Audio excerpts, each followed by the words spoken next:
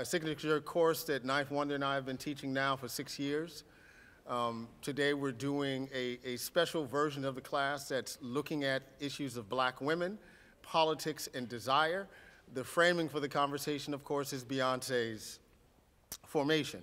One quick public service announcement, a la Chris Rock.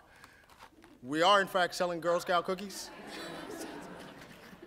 We have Thin Mints, Caramel Delights. They are $4 a box. Many members of the class have already bought boxes of Girl Scout cookies. For those of you who are visiting, please feel free.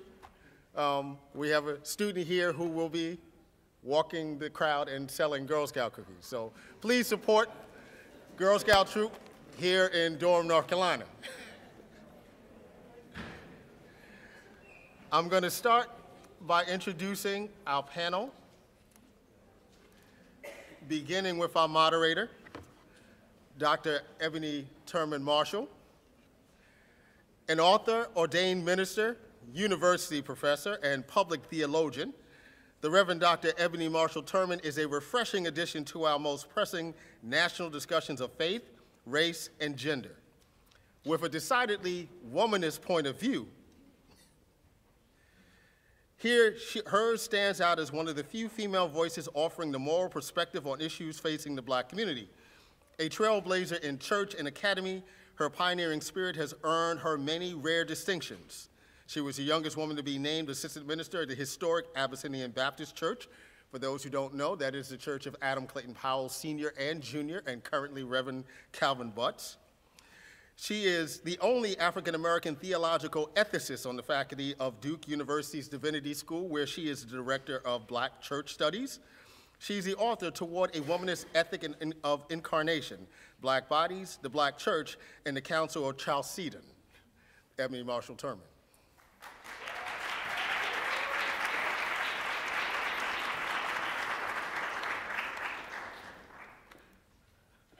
Our second panelist is Dr. Yaba Blay, a professor, producer, and publisher.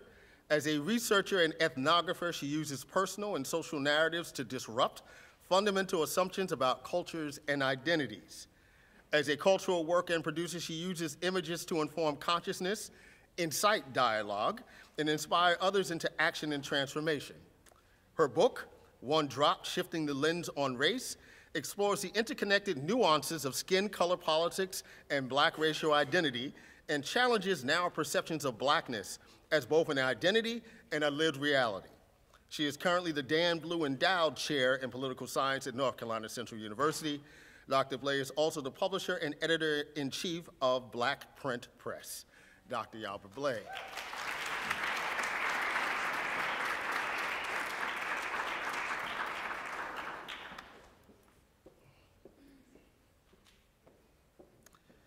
The First Lady of Jamla, Rapsody, is a North Carolina MC signed with the super producer Ninth Wonder for Jamla Records.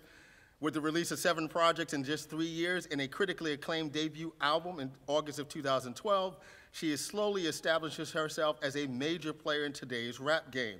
In just a short time, she has worked with some of the biggest legends and newcomers in the business, ranging from the likes of Kendrick Lamar, Erykah Badu, Raekwon, Big Daddy Kane, Marsha Ambrosius, Mac Miller, and Big Crit, to name just a few. I understand there's a Terrace Martin project coming down the road. Most recently, she was named one of the top female MCs to know, both by Time Magazine and USA Today.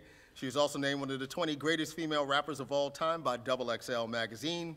She most recently released her 10-track EP, Beauty and the Beast, to much acclaim, and she is currently working on her sophomore album. In 2015, she was the only rap feature on Kendrick Lamar's critically acclaimed Grammy-Award winning To Pimp a Butterfly on the song Complexion.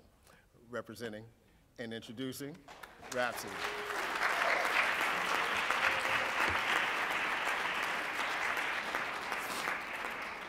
So, of course, for this next intro, I'm not reading anything. So if you can see that photo rather closely, that is a 5-year-old Joan Morgan on the left, That is a 5-year-old Mark Anthony Neal on the right. Standing in front of our tenement building in the Bronx, 1231 Fulton Avenue in the South Bronx, zip code 10456. Just 2 black kids, an African-American kid with roots in the South, a Jamaican princess with roots in the Caribbean. Our mamas willed us to be best friends. And of course now, 50 years later, almost 50 years later, we are just that. She is the author, as most of the students know, When Chickenheads Come Home to Roost, My Life as a Hip-Hop Feminist. She was a member of the groundbreaking first generation of writers for Vibe magazine. She's also been an editor at Essence magazine. She is currently a doctoral candidate, all but dissertation, at New York University. So we will soon be calling her Dr. Joan Morgan. She really is the inspiration for this evening. She was coming here and we thought, let's build a program around her. So welcoming now, Joan Morgan.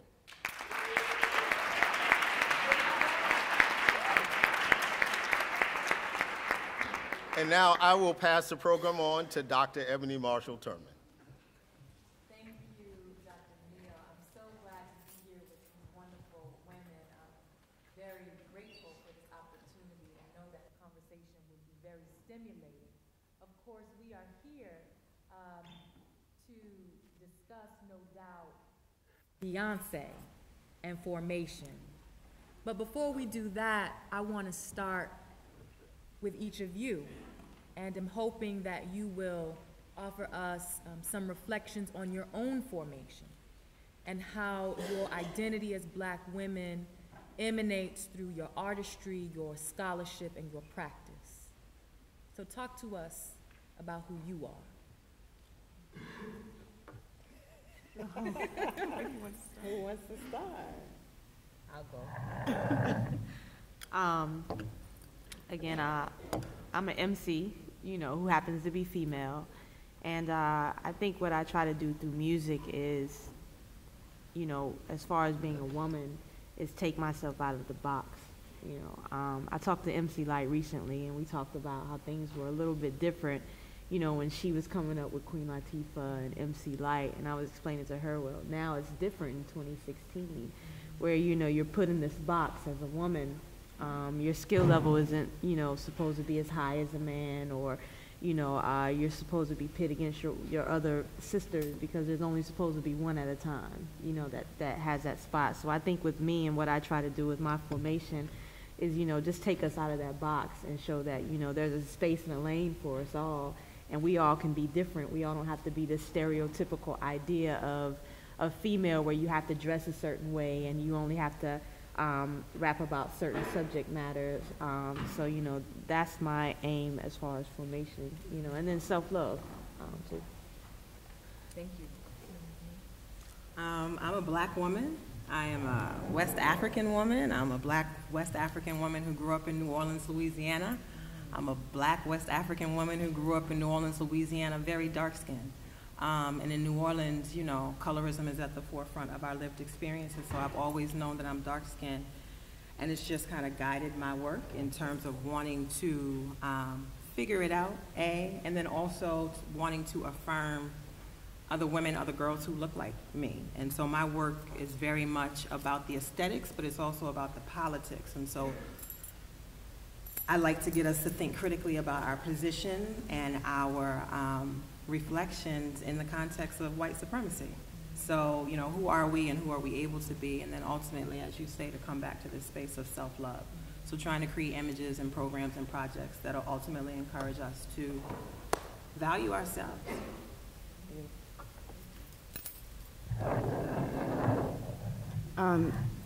Hi, everybody.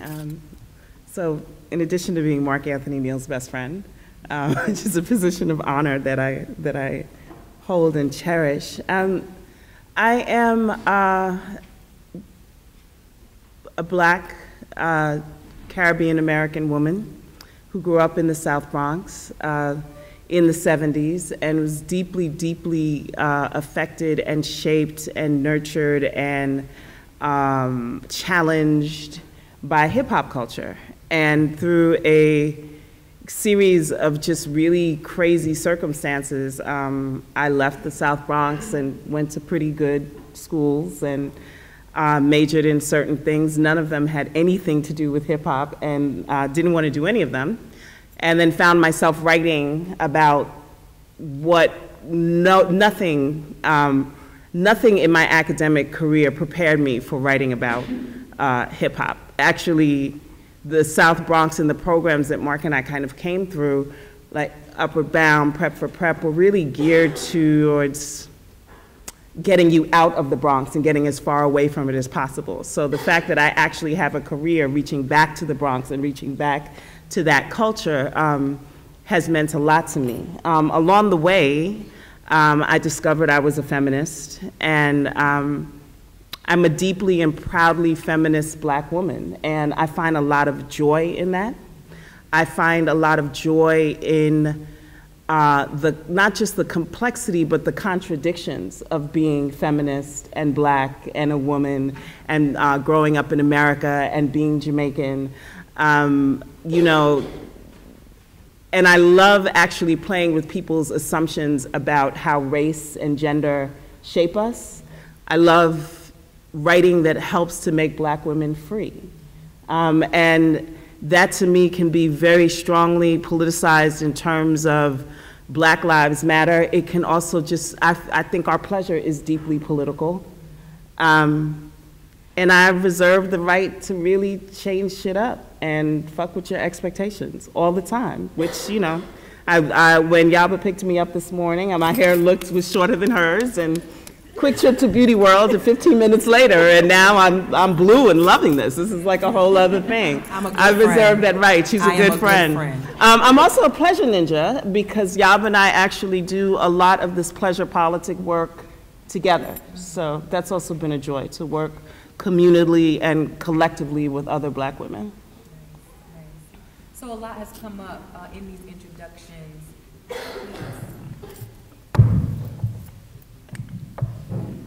Oh Lord, okay. A lot has come up in these introductions from colorism to self-love to New Orleans, hip-hop, joy, contradictions, reaching back. I think all of which we saw, elements of which we saw in the video in Formation. So let's talk about it. What did Beyonce give us as Black women, as Black people with this video? There have been tons of think pieces that have come forward with varied reactions, right? From folks just being mad and hating, and she had a word for us about that in the video. And others celebrating her and positioning her as perhaps a progenitor of a strand of the contemporary movement. But what, in your opinion, has she given us with Formation? What's the line? You know you that bitch when you cause all this conversation? Exactly. So to me, I mean, I'm a Beyonce fan, and I very wisely took myself off Facebook and social media like February 1st. So I missed all of the high dramatics conflama around the video, which allowed me to really just enjoy it, not as a critic, but as a piece of art. And so aesthetically, there are things in there that B did that I really love. Like, I love high fashion. There was a ton of it in that video. I love the nexus of playing with kind of Black spiritual African cultures and religious practices with this kind of like secular and the mixture of the secular and the profane. I love that she was unapologetically herself and embraced her own contradiction and just told people they had to kind of deal with it. But I think the most interesting thing for me as Beyonce is not necessarily how she would theorize her own political identity or her feminist identity. Right. What is fascinating to me as someone who's a cultural critic and a theorist, is to watch the reactions to her. Some of which, many of which are framed as analysis, but actually are deeply emotional and kind of non-critical, come from non-critical spaces. When I say non-critical, I don't necessarily mean that as a judgment, but I think that what she challenges us to do is to see how our emotional selves feed even a kind of scholarly analysis that we have that really is not about like scholarship or really about, sometimes what Beyonce triggers is that hurt my feelings and I'm not really over that hurt, how that hurt my feelings like 10 years ago, 15 years ago in high school, and something about you brings that right to the surface. So for me, she's this amazing, almost kind of like Rorschach's test, because no two people see the same thing when they look at Beyonce, but she evokes really powerful emotions for people. And I think the conversation around that tells us a lot more about us than it does actually about Beyonce. And for me, I am also a Beyonce fan, very much so. I love B, but I think I came from a different place when the video dropped, and there's a group of us on a thread, a WhatsApp thread that we communicate with, and I remember it was a Saturday afternoon and the video dropped, and my notifications just start going crazy. I had one girlfriend who FaceTimed me and was like, I just need you to stop what you're doing, please. And go to YouTube, just 4 minutes of your life, just please watch it and call me back. I'm like, I already saw it, you know? And so we're going back and forth, and on first sight, I loved it because I love Beyonce, and Beyonce is known, like, remember her last, what was the name of the album that she dropped after Scandal on a Thursday night? After Scandal. You've got everybody's attention, right? So the album drops, we go crazy, like she's known for doing this. So the song drops, and we're loving it. I'm loving the visuals, I'm loving the sounds, I'm loving it because it's B. And then I remember I started seeing the think pieces. So I think if the video dropped at 3, the first think piece came out at like 6. And between Saturday evening and Sunday, they just kept coming and they just kept coming. And then the Facebook posts and then the tweets, and it was all this conversation. It's like, but I just want to dance to the song, y'all. So then when I start sitting and thinking with myself, I have to be honest, as somebody who was born and raised in New Orleans and was in Philadelphia when Hurricane Katrina hit, which means I watched my city underwater on TV. And very visceral responses to seeing water. So if I'm honest, I didn't watch Beyonce on top of that car. I looked away.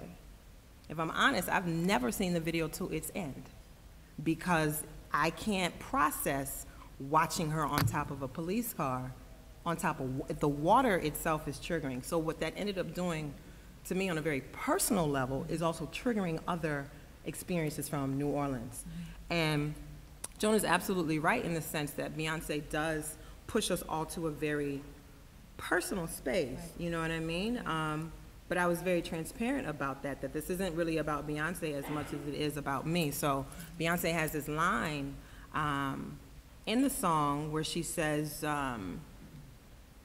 she said, mama from Louisiana, daddy from Alabama, you mix that Creole with that Negro, you get a Texas Bama, and it's like record scratch, right? Because if you know anything about the Black New Orleanian experience, for years, there's been a rift between people who identify as Creole and people who are just regular Negroes. Like to the extent that you can't go to this neighborhood if you're darker than a brown paper bag. You're not getting into this high school. You're not going to be able to do X, Y, and Z in the city. Like it's very real. And then it made me think about the fact that Beyonce once had a song called Creole, which is problematic in its own right. And so it just made me think like, okay, I was so willing to be down with Beyonce and a party to this song that I kind of ignored myself. You know what I mean? Like I was in the notifications, I was with my homegirls, we were all enjoying without paying attention to what I was actually feeling. Right.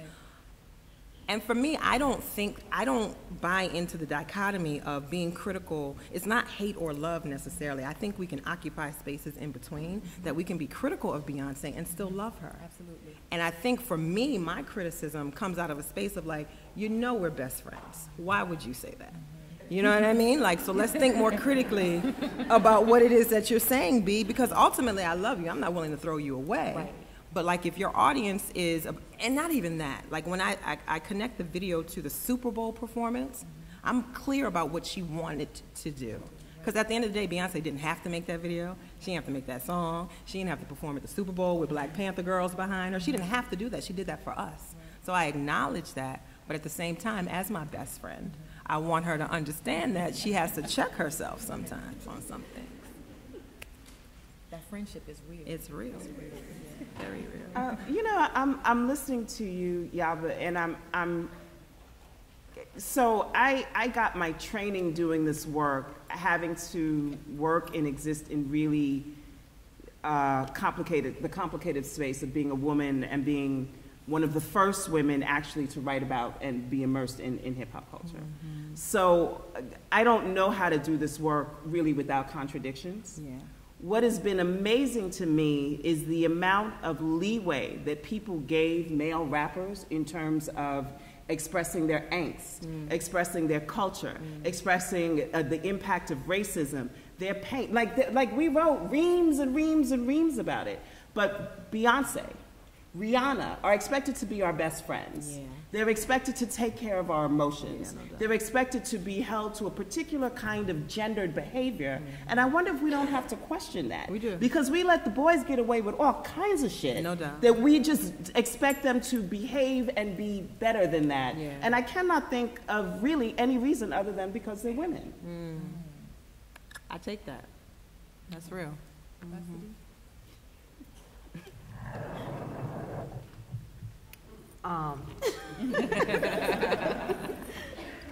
I love Beyonce. I'm not gonna say I'm well versed in all her music, but I try to keep up with, you know, some things as far as, you know, her outside of music and things she does, you know, behind the scenes, whether, you know, it's something that's publicized heavily or not.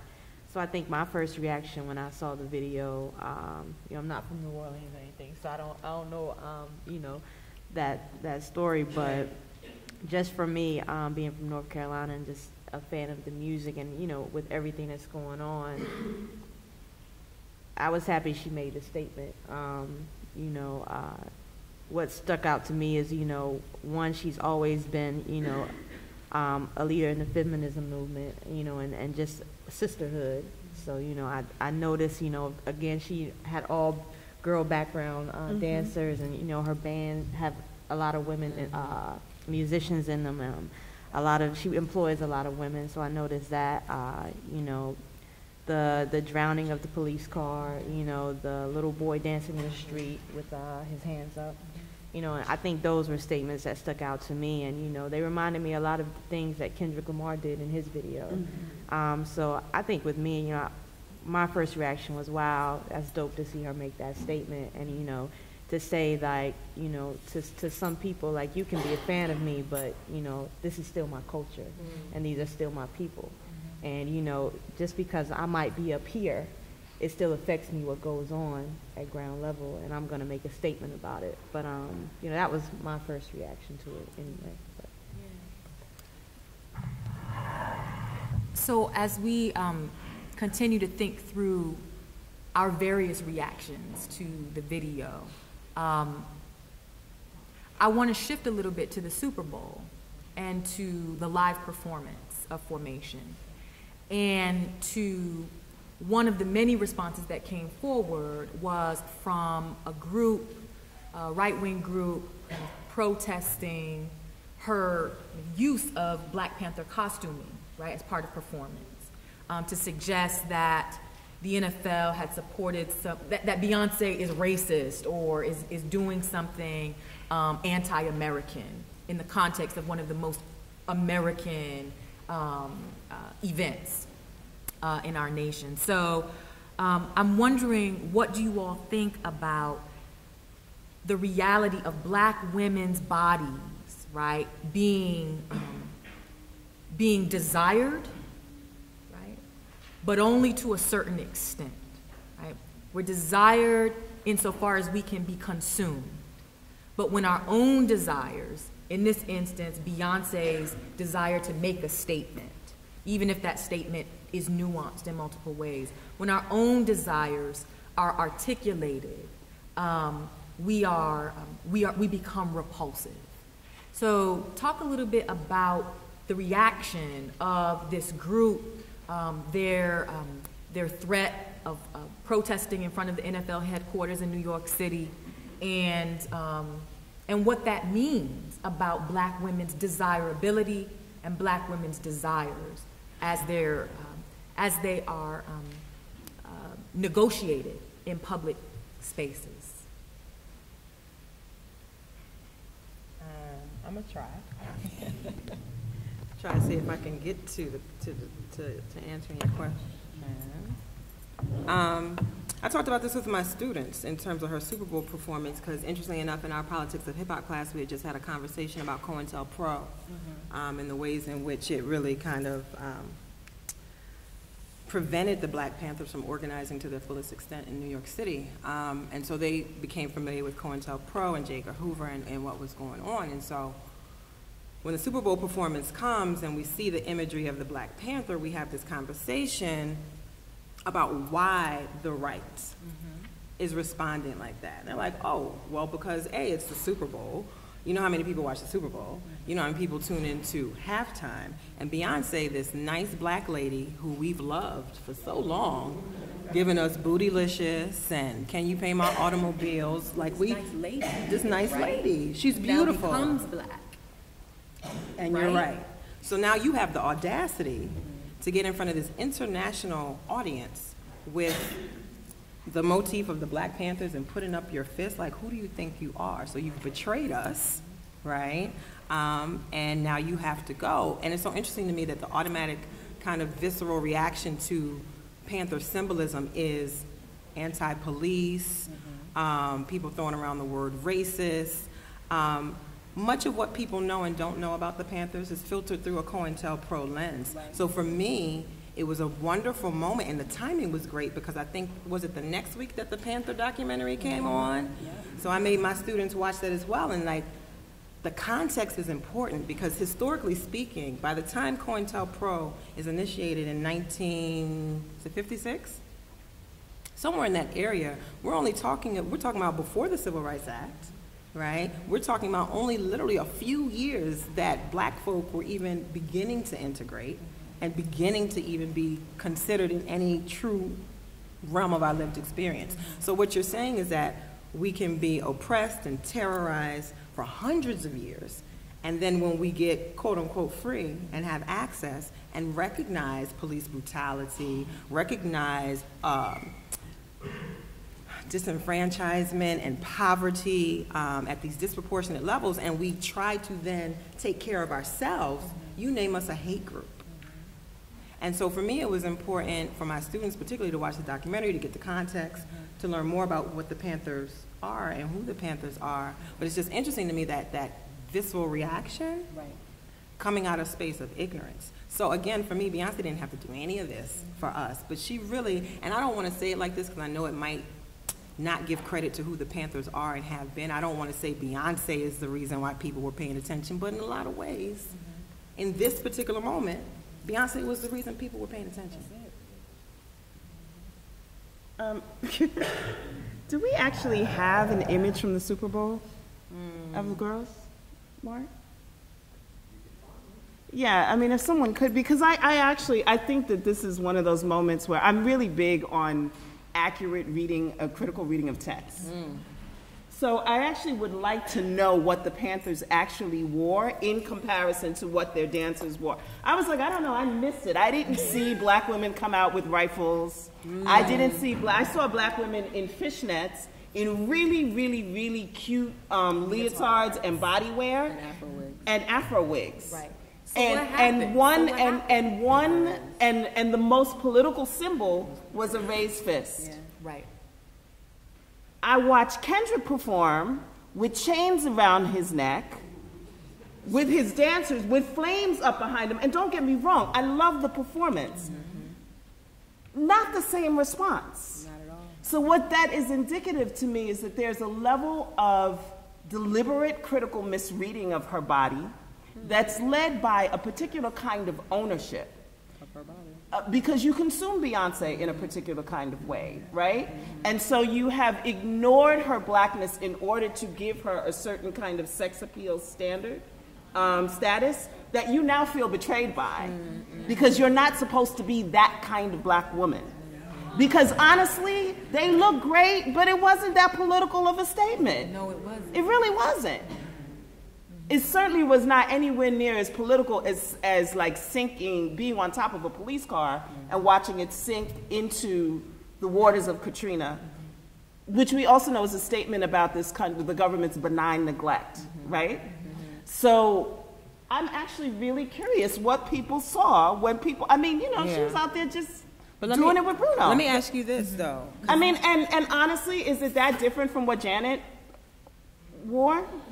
Janet wore when? At the Super Bowl. During Nipplegate. Oh, Nipplegate.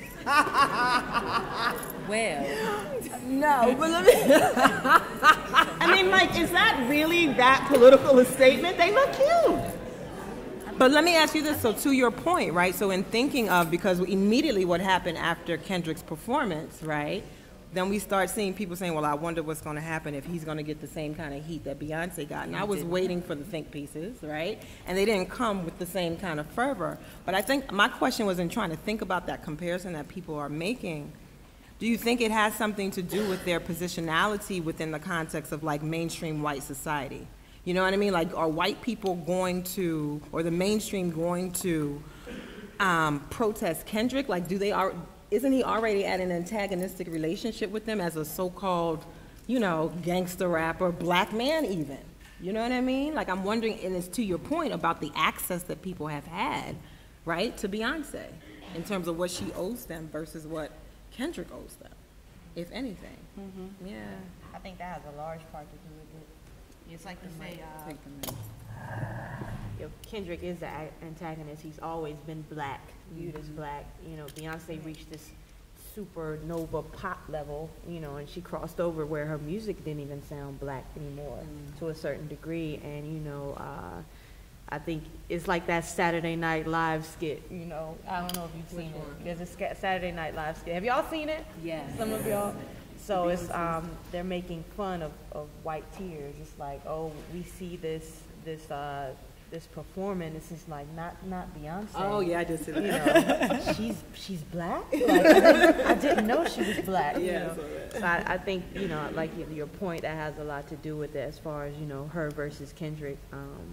But you know, I wonder. It's like you say, like she didn't say it was, you know, a Black Panther performance, but I wonder, you know, because we have this idea of the Black Panthers, whether it's a black turtleneck, all black with the hat on, you know, we just automatically assume, because you relate all of the, you know, that dress together. But also, there's also a picture of Michael Jackson, you know, with the gold bullets across his chest, so it could have been a Michael Jackson tribute as well, but. You know, and Beyonce just lets us think what we think. Right. She's not coming to clarify nothing. So if we can just roll with this, and Joan, I know I want you to respond to this, especially this idea of Beyonce kind of in this moment after having risen Rapsody, as you say, to this level of mega superstardom, crossing over even perhaps in some of her sounds. This moment of Beyonce becoming black, so that it's showing up on our timeline, right? That there is this correlation between her performance and the Black Panther Party, and how that ties into Yaba, what your work is actually on around colorism and pigmentocracy, and how that shows up in the video. So, do you have any thoughts around that, around Beyonce becoming black in a sense? In this video, in such a way that white folks are pushing back, are resisting her to the point of threatening, you know, protests, which never happened, of course, but the threat of to the reality of police departments, right? Having to vote, the police department here in Raleigh-Durham, having to vote on whether or not they would provide security to her at her concert. I mean, what's happening there, and what's happening there, this move to become black in relationship to the colorism or the way in which race and pigment is playing out in her video. I'm thinking specifically of Blue. and the little girls that are paired with her? Okay, so I'm going to try to jump in there because it's a lot. So, you know, one of the things that's really amazing about Beyonce is that she does very little in terms of self-narrative. You know, she basically kind of lets the work speak for her. She also does not do a lot of talking back to critique. Right. She goes in and she really speaks back to it during the work, through the work. And so I think some of this is that we're not used to hearing her own auto-narrative about herself. I don't know that I would say that Beyonce has become black. I think she's always been black. This video happens to be blackity black. Yeah. And so it speaks to us in a particular kinds of way because we can read the code switching and certain kind of like cultural signs that are sort of very, very deep Southern in-house black lingo. You know what I mean? It's like very family in many ways. But she's also speaking back to certain things that I just am amazed people don't want her to speak back to, like the positioning of her daughter in the video. Beyonce listened, and Jay listened to months for people talking about how nappy her daughter's hair was, how unattractive her daughter was. They better hope she don't look like JC. All the kind of critique that you give a brown-skinned black girl. And so the fact that people then feel a way about where she positions her own child in that video is really amazing to me. Even if what you feel would have been better is that, do you think Blue should have been dancing behind two darker-skinned black girls? It's her child. It's her child who she also, as a mother, is making a particular statement about how I want to raise this little black girl to recognize her own magic. Right. So in a way, it's not just white mainstream culture that feels that it has an ownership over Beyonce's body. It's all of us who expect her, who value our narrative about her more than her own own auto-narrative. Like we don't think she has the right to speak for herself. I think that's very interesting because in the moment it's making me think some more because I wrote a piece about the video and I spoke specifically about these kinds of questions that I have. Right. No different that I would have looking at anybody else's video. So I was keenly aware that this is Blue Ivy. Now again, on first sight, when I heard the line about, you know, I like my, what'd you say? I like my babies Afro. Y'all know the line. So I remember taking a screenshot and having a picture of Blue Ivy on my Facebook and my Instagram. I was like, that's right, Blue, you don't let them people talk about your hair. And her hair still ain't combed, right? So I was like, that was like a proud moment, like, yes, B, you don't let these people talk about your baby. But again, because I have been triggered about my own personal narrative and what I'm seeing through that lens, I'm also like, well, hold up, Blue is like a little princess in between these two darker skinned girls who are dressed like old women.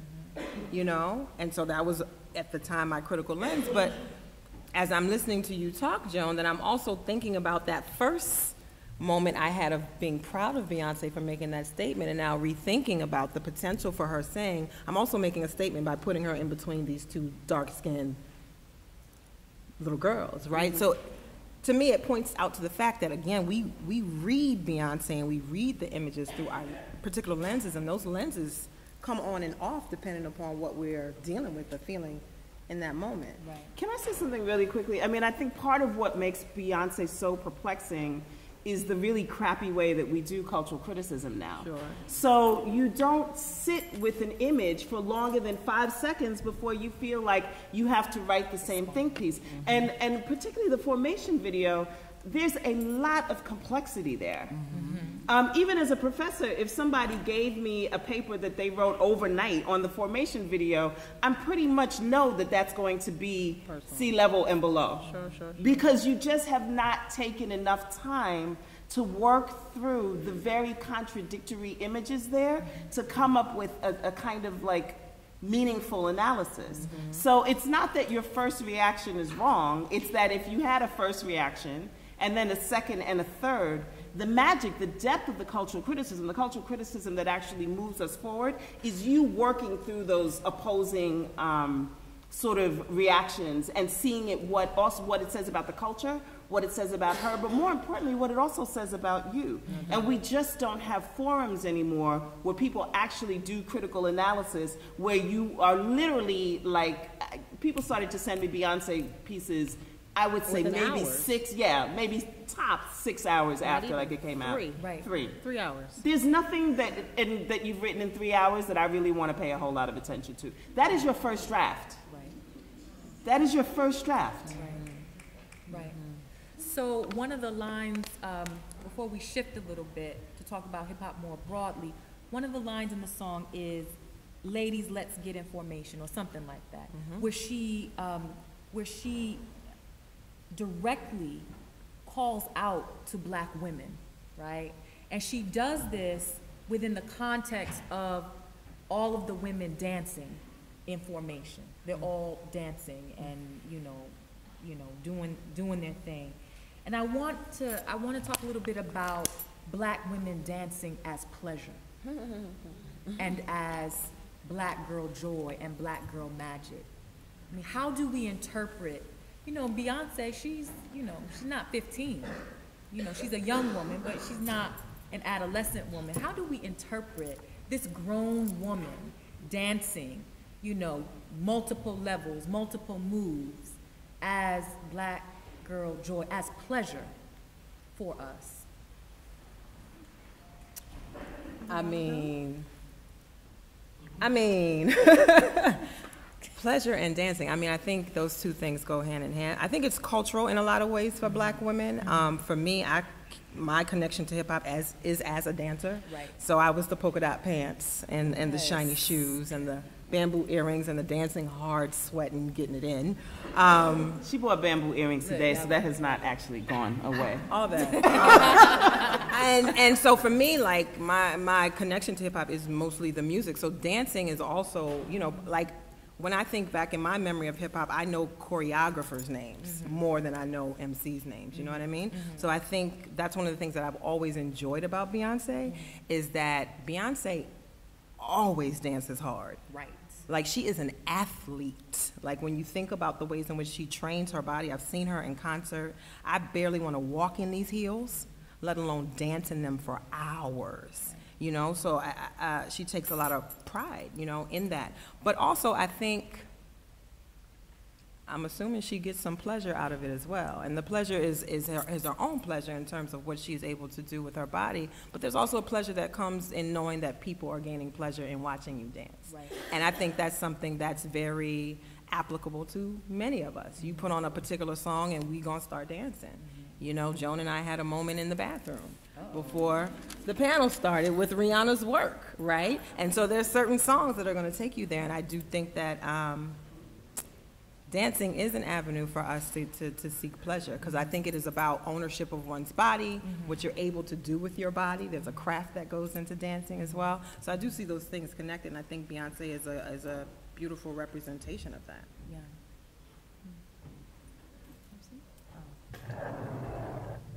Yeah, I agree with everything you said, and just to piggyback off of it, it goes back to Africa and just having that rhythm and coming from the drum.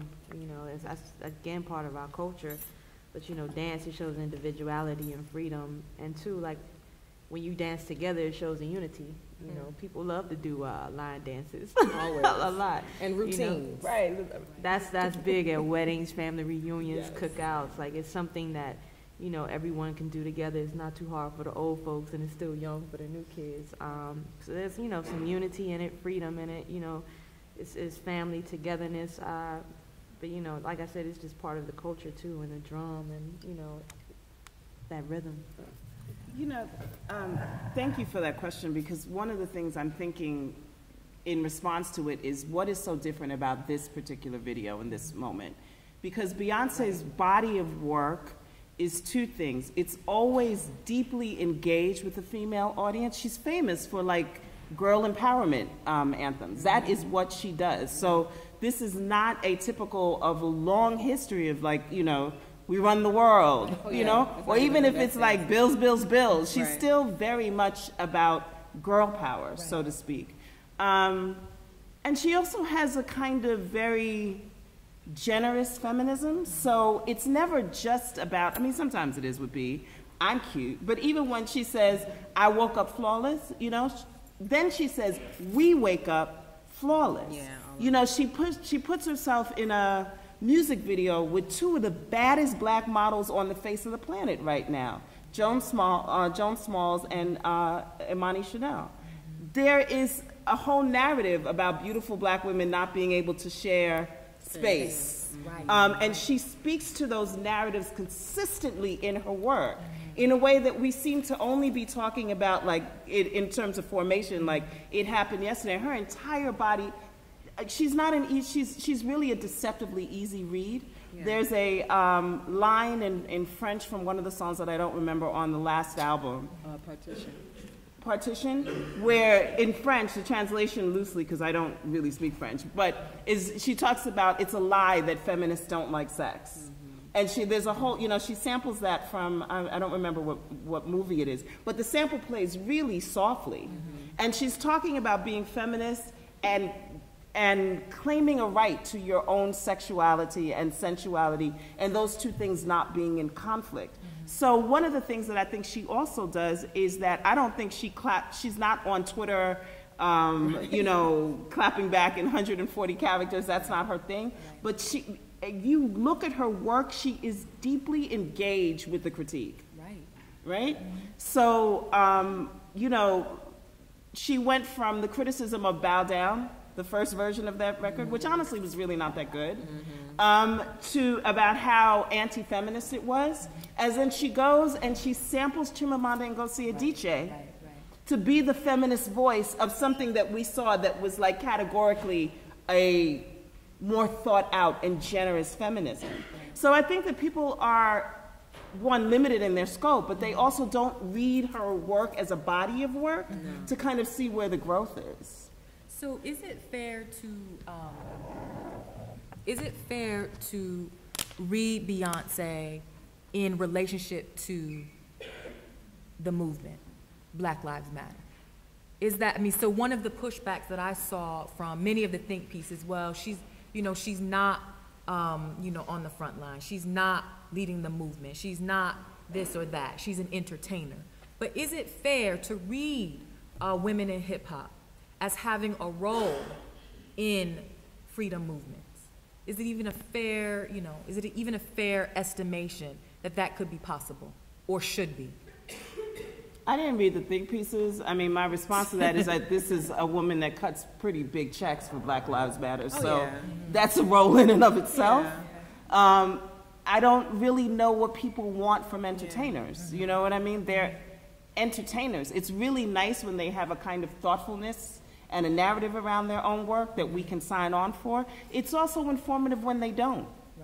And you know, I'm all I can do is be very aware of my role as critic, and what does the privilege of having a critical lens and an audience allow me to say about the cultural art forms that are being produced. But I'm very leery of expectations of artists that expect them to be something that is shaped very much by your own political lens that they're simply not trained to be. Black Lives Matter has really great leadership. I'm not really sure why they need Beyonce to be part of that. Like, those girls are doing just fine. But the thing about it is that they don't, but they still welcomed her. And so to the first part of your question, I think it's bigger than Beyonce. It's for us to have this conversation about, like, well, what does the front line look like? You know what I mean? Because we're so quick to say, well, she's not down here, or she's not on, many of us are not on the line. You know what I mean? And so for me, the front line is sometimes my computer. It might be my phone on Twitter. It might be a picture I post on Instagram. It could be a phone conversation that I have with somebody. Like, we have to be critical about, like, what we're calling the front line, because I think when we get narrow in this idea of who's down and who's not, it ultimately hurts the movement.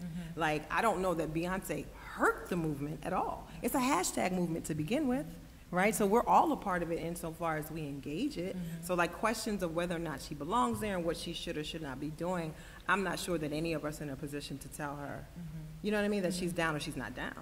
Again, she didn't have to do that at all. What's the role, Rapsody? What's the role of, you know, women in hip hop as you see it in relationship to justice? Or is there one? I think there's a role, you know, a quote of a good friend of mine, I wonder is, with what much is given, much is expected, you know. And when you reach a certain level where you have influence over millions of people, you know, you have to take that and understand, like, everything I do and I say is going to influence to a certain degree. But at the same time, you know, we're living in an age where everybody has an opinion, you know, and nobody is ever happy as far as an artist when you're in the spotlight, in the forefront that much. You can never do right, you know. If Beyonce and Jay were to come out and publicly, I know at one time they're like, oh, I don't hear them say anything. But when they do say something, it's like, oh, you're just piggybacking and it's a trend now. But if you don't say something, it's where's your voice at? And so I think that's a lot of times, like you say, where, you know, they like to find other ways to give back, whether it's in donations or, you know, they want to bail people out and not have media, you know, all over it. You know, they have to do what's comfortable for them. But at the same time, you do have to understand that you are a leader, you know, in a certain degree. So I honestly think, you know, it's up to the artist to define how far they want to go with it and what it means to them. But, you know, I think they should understand that, you know, when you're in the spotlight, in the forefront, you do have a responsibility and you are a role model and you have a lot of young people looking to you for guidance at the same time. So, you know, it's a hard gamble, you know. Yeah, everyone has an opinion. Joan, you mentioned very, you know, correctly that those opinions are gendered. So how do we, as in ways that are unfair, of course, to the artists and to us as Black women, how do we, as lovers of hip hop, as those who are Beyonce's best friend in our head, how do we resist those kinds of gendered opinions that really further subjugate Black women? So a lot of the work that I'm doing now around my dissertation really looks at Black women's sexuality and labor. And although we are very, like in Black feminism, we have a very strong narrative around, understanding around how Black women's labor was coerced forcefully and legally and sexually, right? We understand that.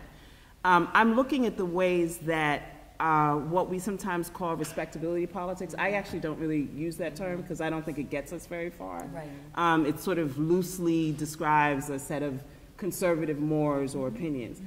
I'm much more invested in the term representation politics because I think that that's what Black women are expected to do. They're expected to represent the race in a particular way in which that their cultural products, particularly those that are sexual or erotic in nature, are still supposed to hold up the status quo in a particular kind of way. So you're not supposed to show too much flesh.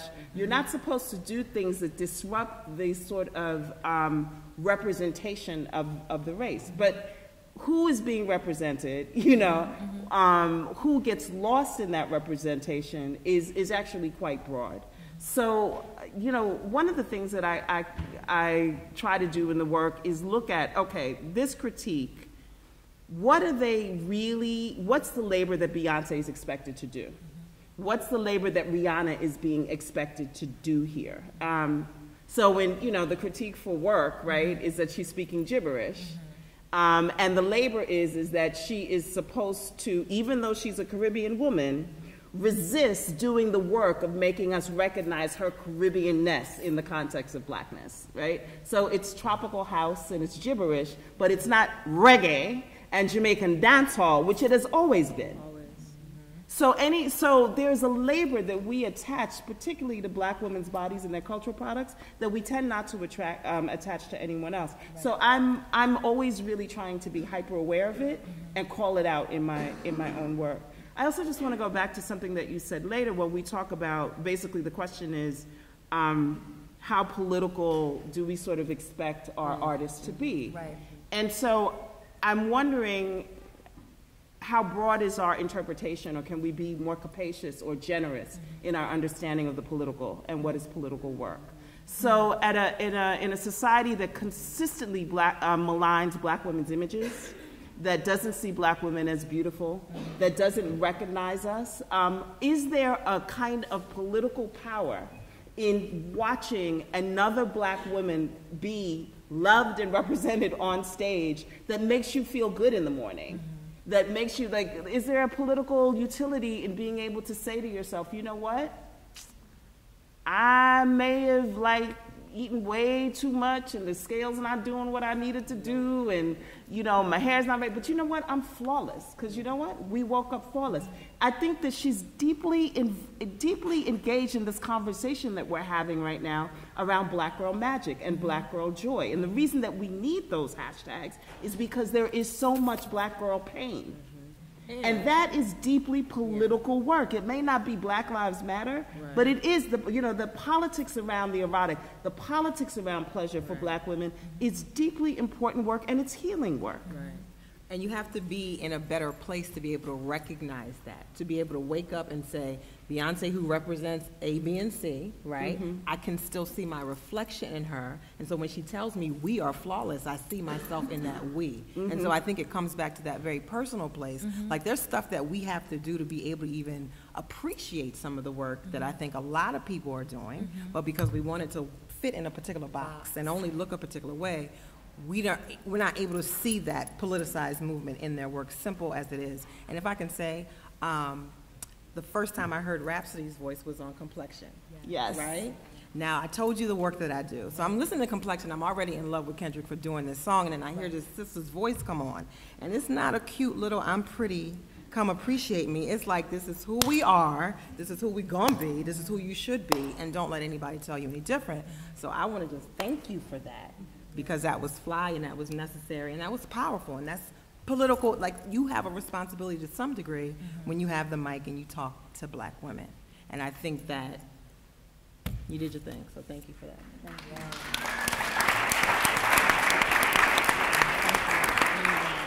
For sure. You want to say anything about that work, Rapsody?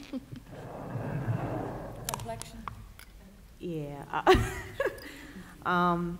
You know, people ask me all the time, like, why do I do this? Like, what's my drive? And I tell this story at shows all the time. And, you know, I just outside of me loving music, I grew up in a time where I had so many powerful Black women to look up to, especially in hip hop, and they all were different, and I loved them all. I had Queen Latifah, I had MC Lyte, I had Missy Elliott. I loved Lil' Kim and Foxy Brown too, and they all were different, you know.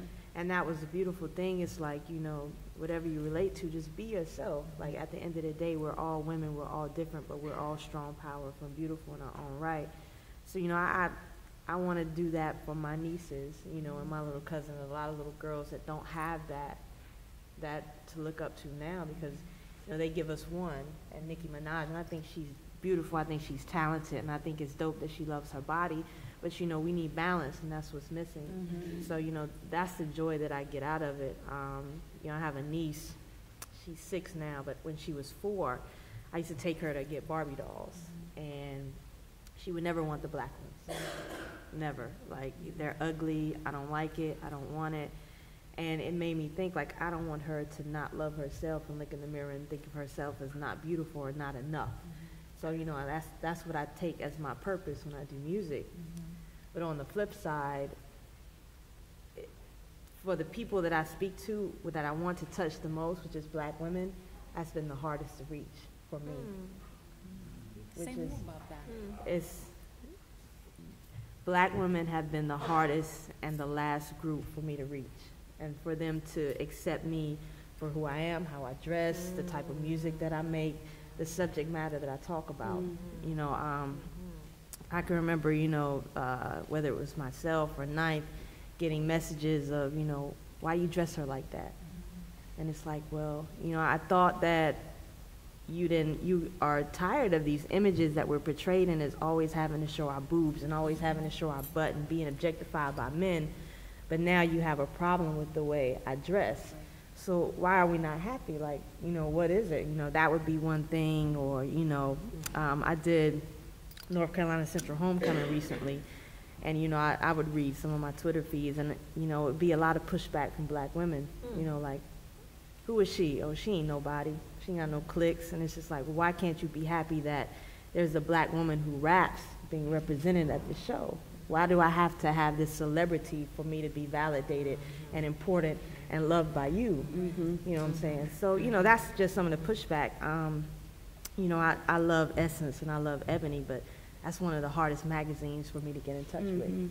Ebony not, but Essence, but it's for black women. And it's like, man, but I get, you know, these emails, or when I contact, you know, maybe these white liberal sites, it's not as much pushback. And that's the most disheartening thing for me as a black woman in music to have to do. So, but that's the. Yeah.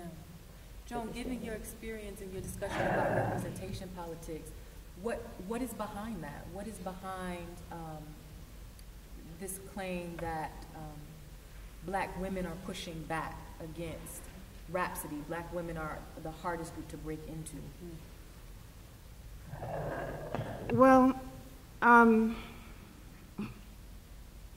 you know, I think that it's really, and part of it is that it's just sort of easier, right, for us to think, when we think of black women, black community, it becomes more manageable when we think of it as a homogeneous group. Right. But we're not, right? And so we come from a lot of different places. We have different stories. A lot of those stories are informed by particular kinds of unhealed trauma and unhealed pain. Right. That some of us are deeply sexist and misogynist. That's not just the province of men.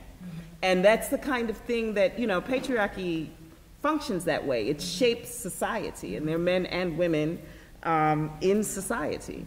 And so I think that when we see sentiments that are kind of deeply anti-feminist or deeply anti-women in many ways, right? We then have to kind of go back to the fact that we're shaped by many of the same things that, you know, we say that we don't want anymore. And so I think that those people who text those things to you are struggling with their own kind of perceptions of desire. This is what I've been trained to think is desirable. This is actually what I get positively rewarded for or wearing. So if you're going to do something different and get positively rewarded, what does that mean about me? Right.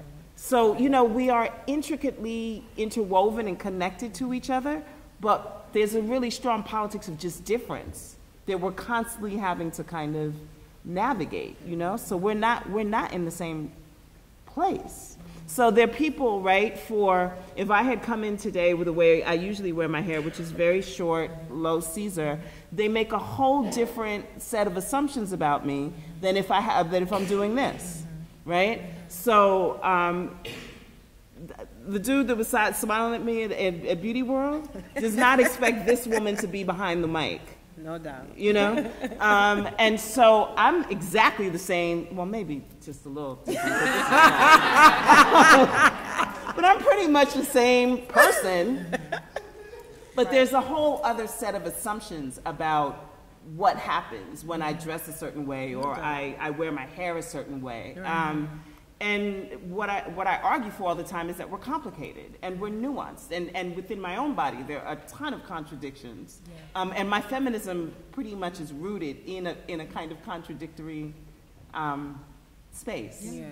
So it's also interesting to think about that pushback, as you say, for women, black women, sisters probably wanting, like you say, you to reflect them, right? And be affirmed for that.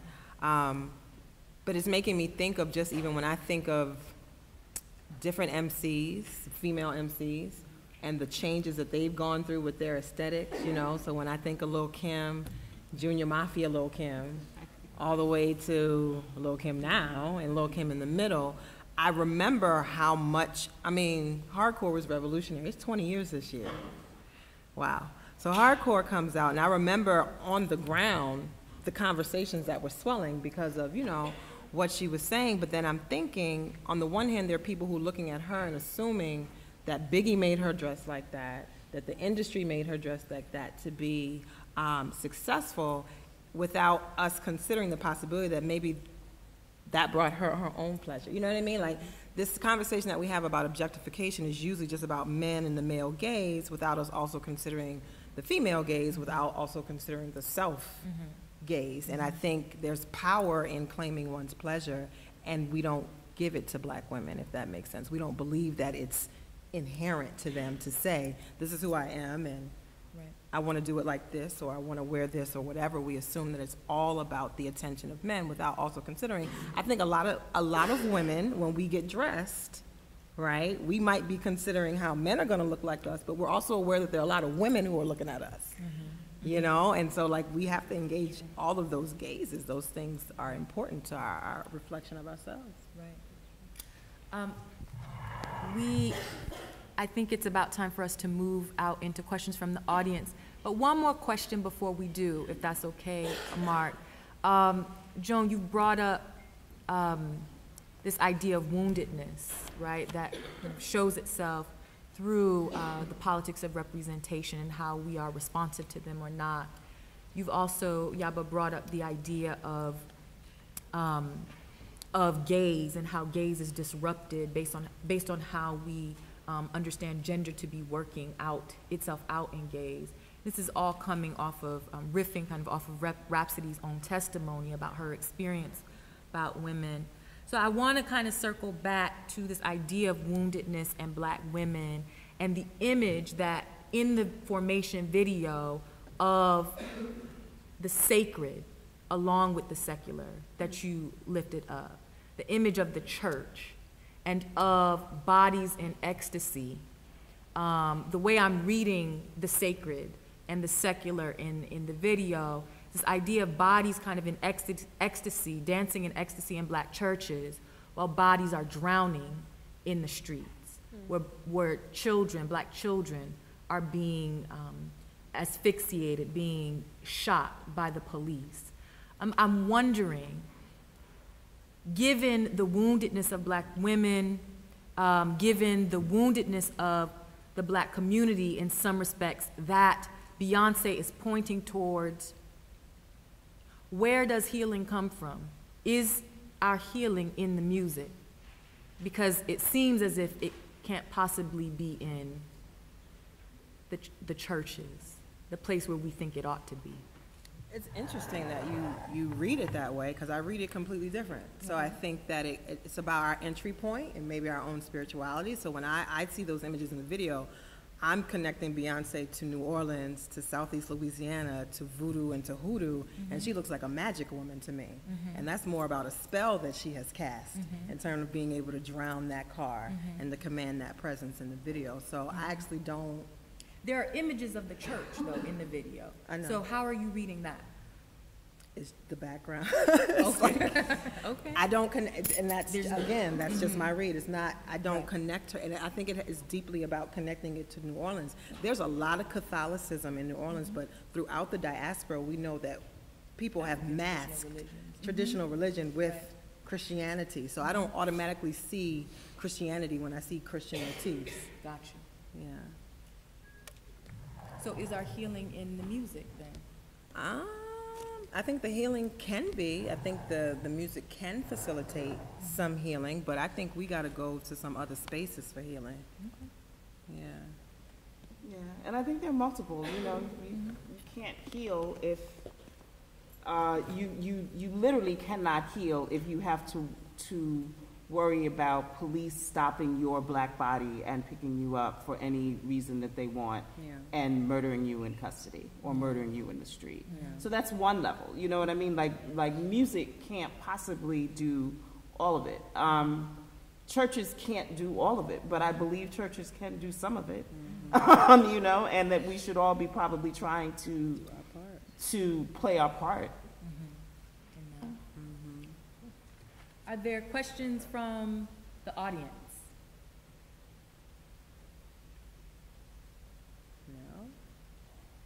No questions? Yes, over here in the corner. Yes.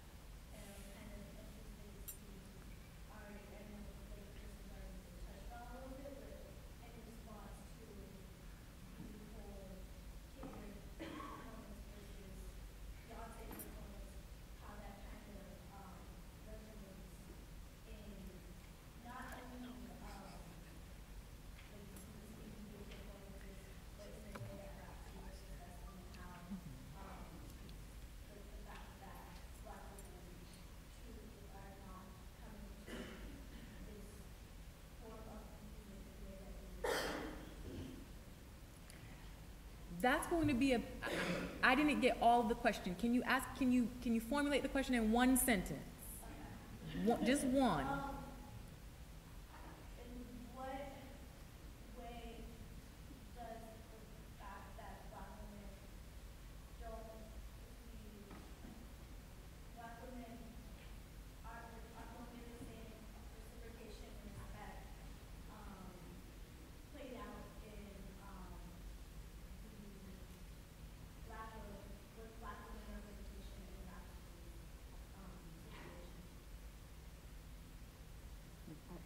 Okay, go ahead. What'd she say? No, we couldn't hear it. So, Black women, and can you talk about the ways in which, if I'm hearing you correctly, the ways in which Black women do not get the same kind of pushback? Is that fair? The same kind of pushback, or they get more pushback from as Black women than, say, Kendrick or, you know, some of our other brothers in the industry, right? That Black women are getting this pushback. And in your own experience, can you say more about how you've received that?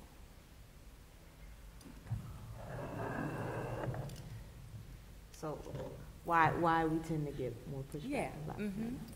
I think it has a lot, you know, to do with what you both were talking about, you know, just kind of our own pain.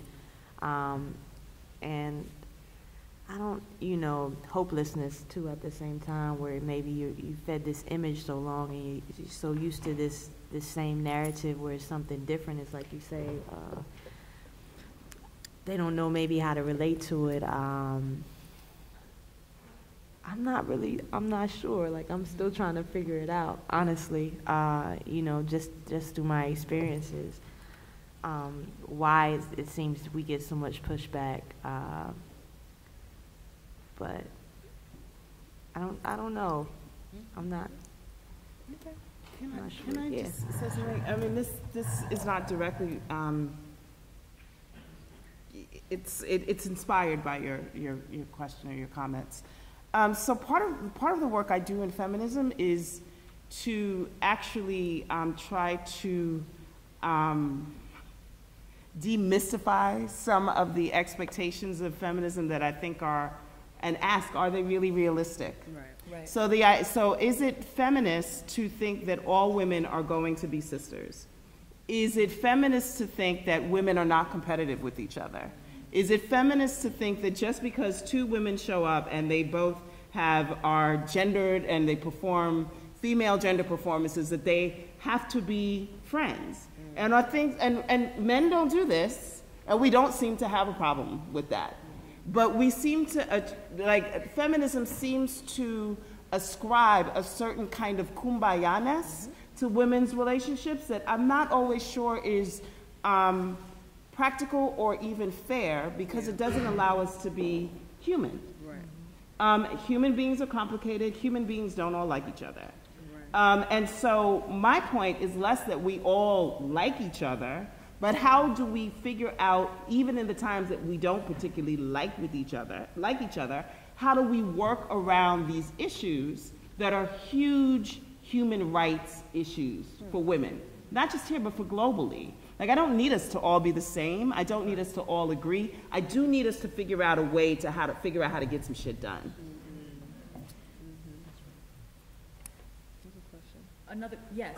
And there is a mic right there. If you can, yes. And if we can kind of streamline the question, so make it great.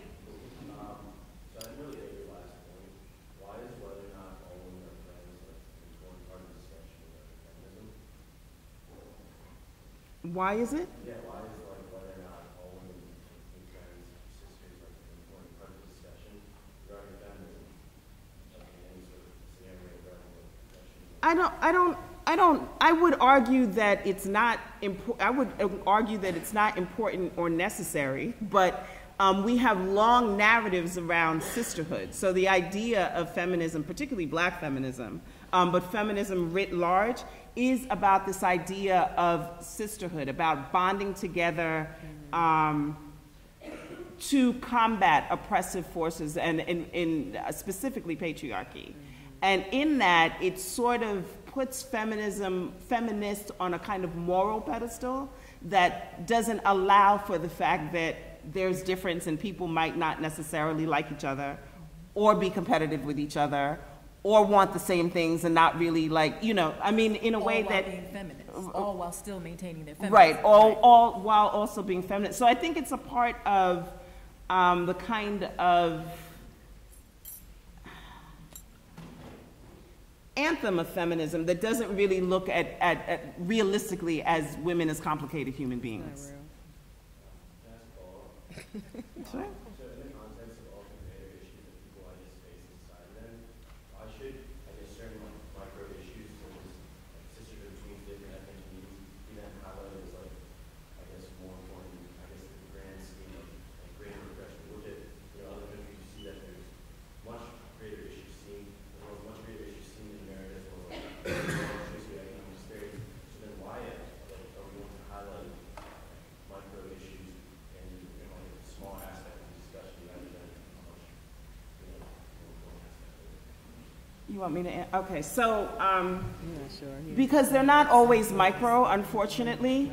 So, so one of the ways that this plays out will be discussions, black feminists versus white feminists. White feminists will describe a problem, what white feminists will see as a problem versus what they will rally behind as a feminist problem. And part of the problem there is that it's not a microaggression if you're failing to see intersectionality. So if you are not really dedicated to the ways that race and class and gender make oppression different for different groups of people, it's really hard to work together around those issues because you can't recognize that what may not be a problem for you is a serious life-threatening problem for someone who looks differently than you.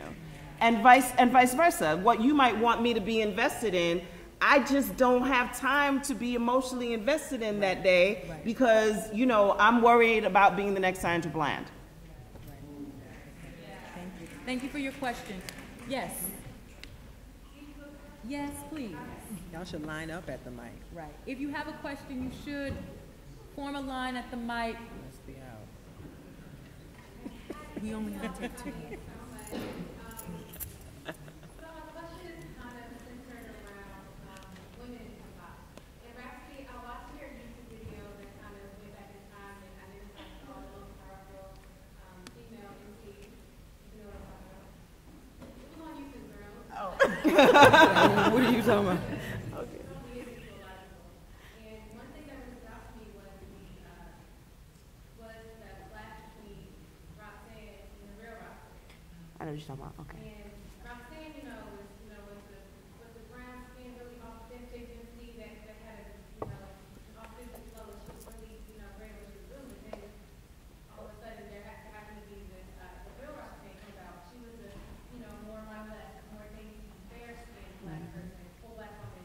And that was when I first identified, fair skin and dark skin women getting considered in hip hop. So, and I kind of have seen that over the years.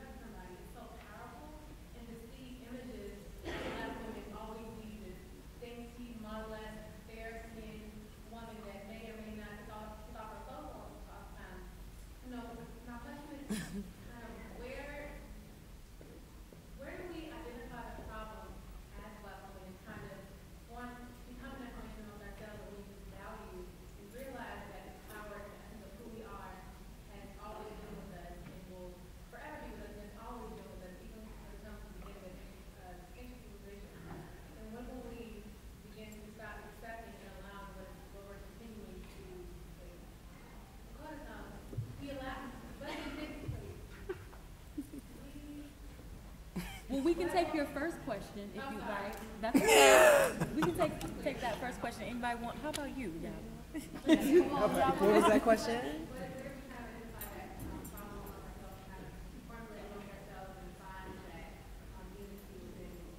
I think I hear your question in a lot of ways, and people say, when are we going to do this? And I think we are doing it.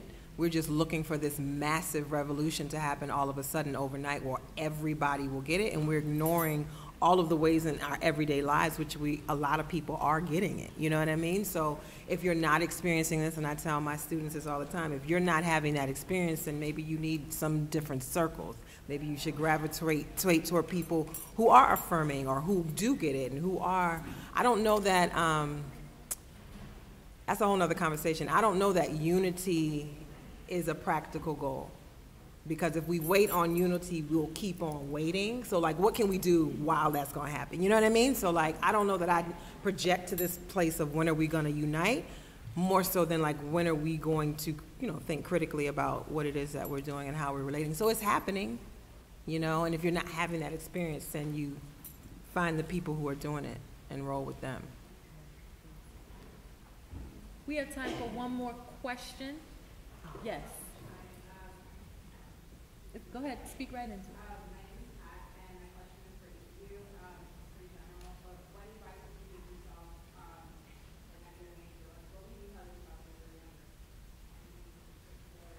Let me see.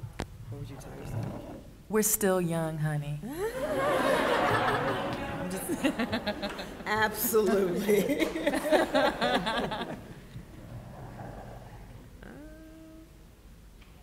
I wish, probably for me, I don't know if it was tell myself, but just the things that I think about now, I wish I didn't care so much about what people thought, at a certain age. I wish I knew how to tap into myself and move forward as opposed to trying to make a whole bunch of people happy.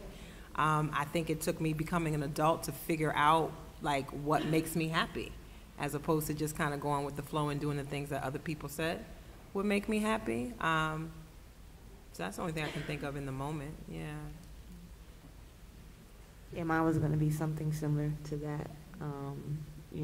Just be yourself and love yourself and like walk in your own light. Yeah. Continue to do that. I would affirm, this is, I just turned 50 in May, so this is a great question because I actually have been wrestling with this a lot. And I think one of the things that I would tell myself is, I would tell my younger self, you don't really wait for permission, and that's a good thing. Because no one is going to grant you permission. Take it. You have to take it.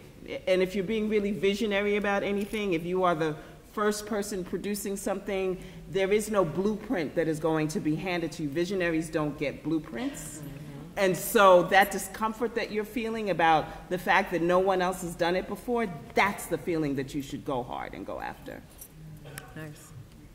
Won't you join me in thanking these wonderful women, Yaba Blay, Rapsody, and Joan Morgan.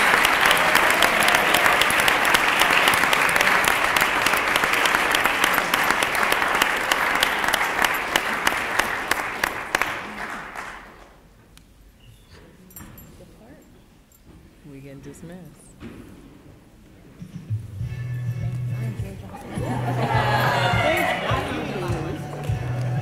Well, wait, are we gonna do the electric slide? There you go, right?